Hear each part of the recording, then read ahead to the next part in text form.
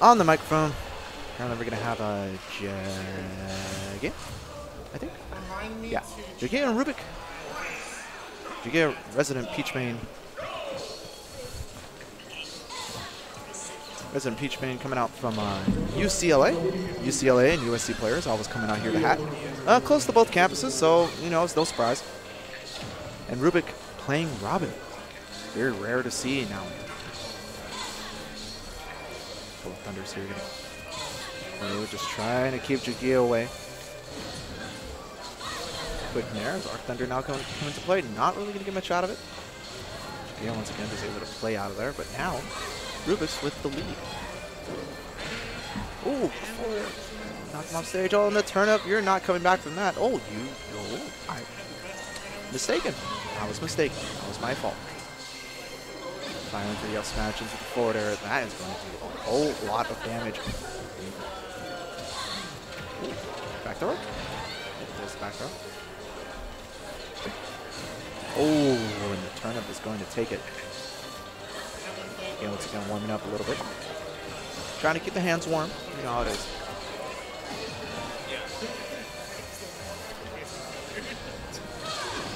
Oh! Fully charged Thoron going to come into play now. Once again, another 40% here on Rubik's. 71 unanswered percentage. He's got to get something started. But jugeeya just cutting off all the options by just closing the gap a little bit too quick.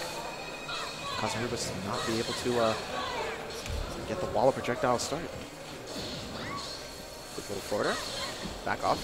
Thunder now coming into play. There's the nair. A couple thunders there at the ledge, but was unprepared to actually punish anything.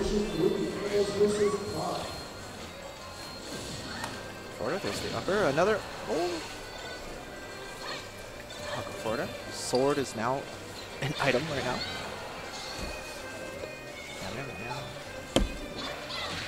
Ooh, great.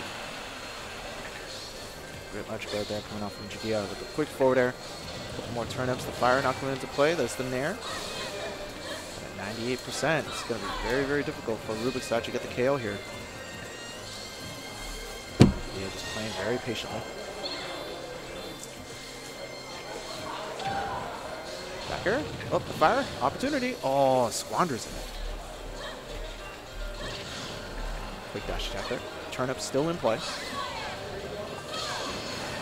Oh, and the last hit of Thoron actually getting the KO. So I was sitting here with another 70% unanswered here coming out from Rubik's. Able to get some projectiles started as second jump into the up air. Great combo there. Yep.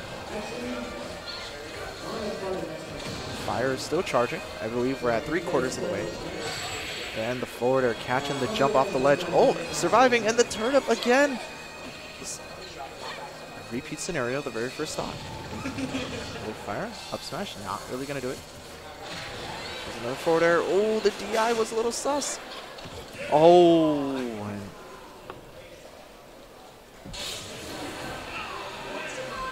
turnip catching, getting the stage spike.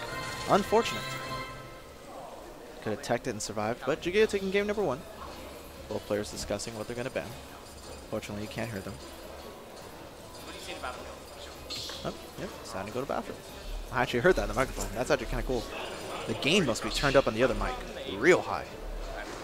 That's like 2 hours, right? I love Valley.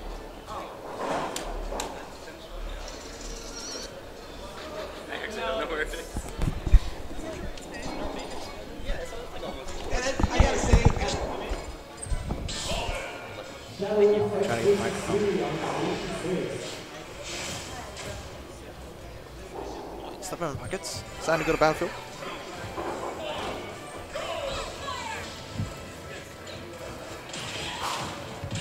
Oh, down tilt into the nair, getting another down tilt into another nair.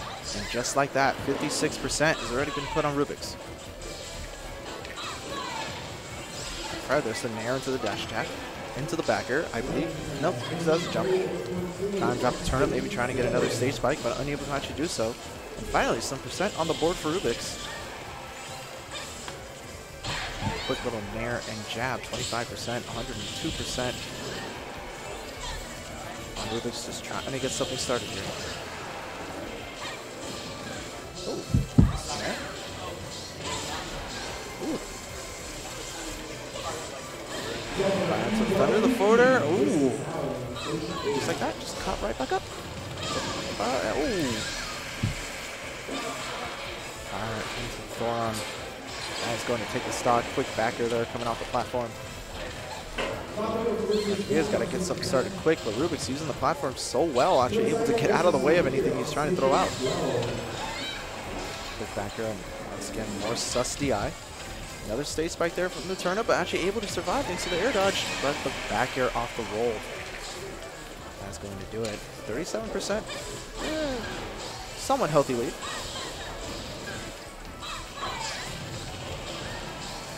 Using the float to try and get out of the way of the projectile, but in air actually going to push him right back. Another Thunder into the jabs.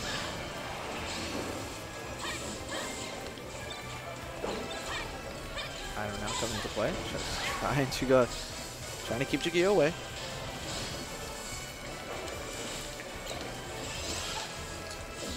Trying to do the dash attack, trying to get the grab off the landing, unable to do so. There's the forward throw. Oh, another Thoron coming out.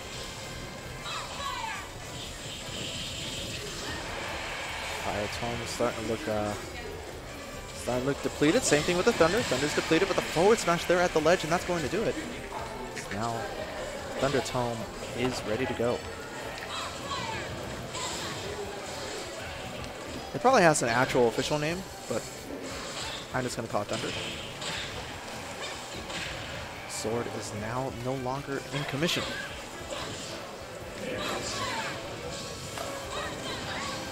Alright, Thunder.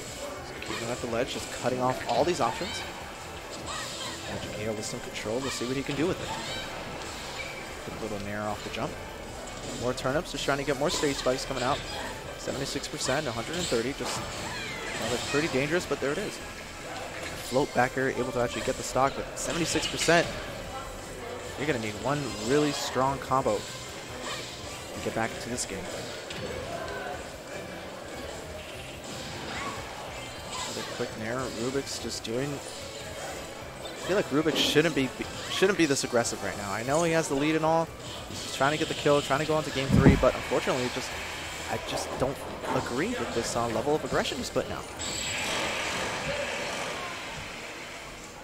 Say that as the forward air comes out, and that is going to do it.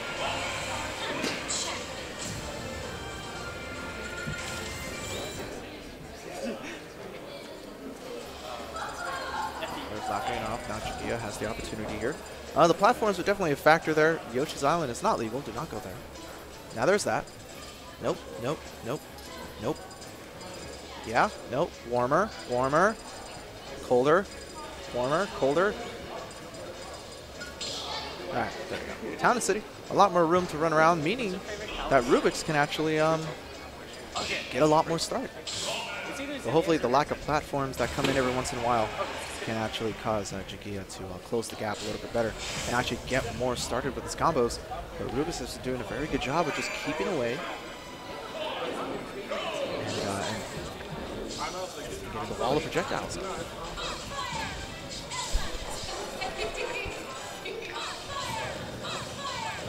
Couple more arc fires there. There's another platform. Just wait for it.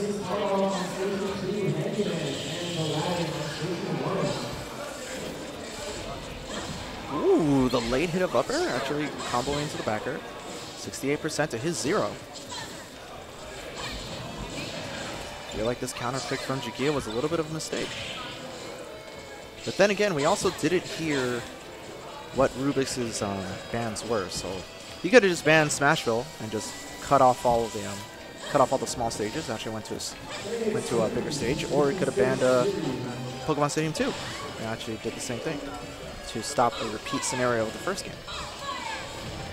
Fires there, and there's the fully charged Thoron, just bread and butter traps. Another turnip drop. Got the KO the first time, doesn't mean it's going to land the next 3 or 4 times.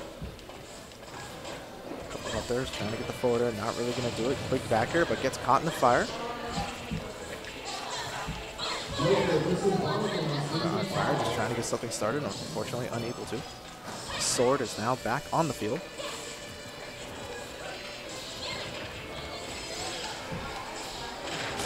Ooh, forward air, still not going to do it. I don't believe there's a second jump in this situation.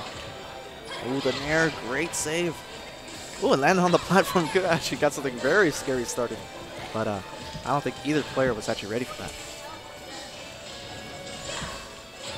So the sword now is out of commission. Can now be converted into an item. There's the Thoron, not really going to do it. About halfway through on the Thunderbook. Fire now looking deadly. The fire is now out of commission for the time being. Another Thoron, not really going to do it. There's the forwarder. There it is, the turnip drop into the forwarder. That is going to do it, but now we have a full sword ready to go. All the books are ready, and there it is, the fire into the up smash. Just what Rubik's needed. Now, an entire stock down from jugeeya. Trying to get something started, but the zoning game from Rubik's is vastly improved from game number 1. Maybe we just need to warm up a little, you know?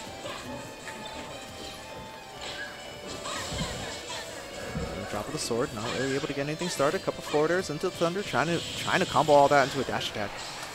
Someone has been in the training room.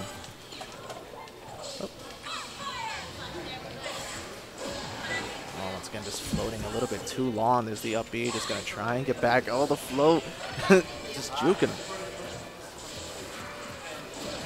Not gonna do it. A short hop nair out of shield. Uh-oh, no, that could be it. No, that was unfortunate. I think he wanted to up B in a weird diagonal angle and instead got the side B. Very unfortunate, but Rubik's will take it in a 3-game set. Are there other Robins? I was just kidding. Yeah, dude, all 6 Robins in the Discord are gonna get it. Good games, man. Yeah, you're Yeah, that microphone is definitely turned up a little bit too high. I should probably do something about that, but I'm already sitting down. Oh well. It is what it is. Hopefully nobody curses a little bit. Hopefully nobody curses too much on the in the later rounds.